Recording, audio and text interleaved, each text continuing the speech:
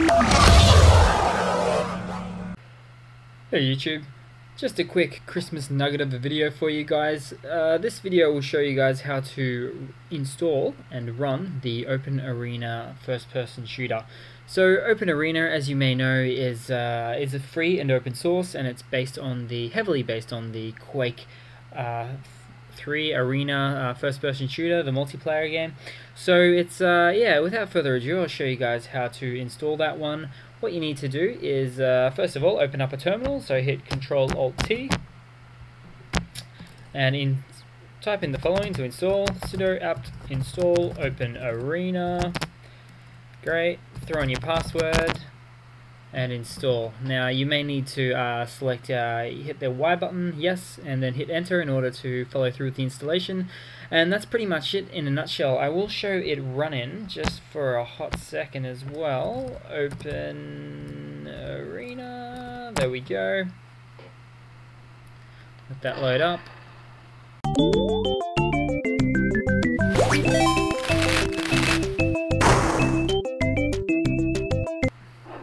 Don't know if you can hear there we go. So here we go, sound effects. So we've got single player mode, multiplayer mode. The really neat thing about multiplayer mode is make sure you click on servers here and go to internet, of course. By default it will stay as local, and it kind of gets stuck a little bit on local for a while, I find, but then there you go. And then we go to, yeah, let's go fight, start a game. Ever so quickly, let that load up. And here we go. So, whoop, there we go, do what we want, jump. There should be a bunch of people in here. Not so much going to get into the game, of course. I am a spectator at the moment. I just realized. I hit escape, go to start, and let's say auto join game, join red team, and there we go, boom, boom, boom.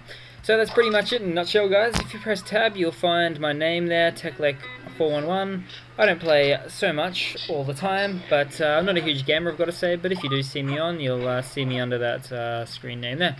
So cheers, guys, that's pretty much it. Yeah, OpenArena, pretty cool game. It sort of used to be what I feel is maybe synonymous with gaming for Linux back in, you know, all those years ago, but these days it falls in the shadows to well, Steam, the Steam client, and that sort of thing. But always fun, really quick and fast to load, and yeah, that's really cool. Alright, cheers guys, hope you enjoyed, and have some Christmas fun. Ciao.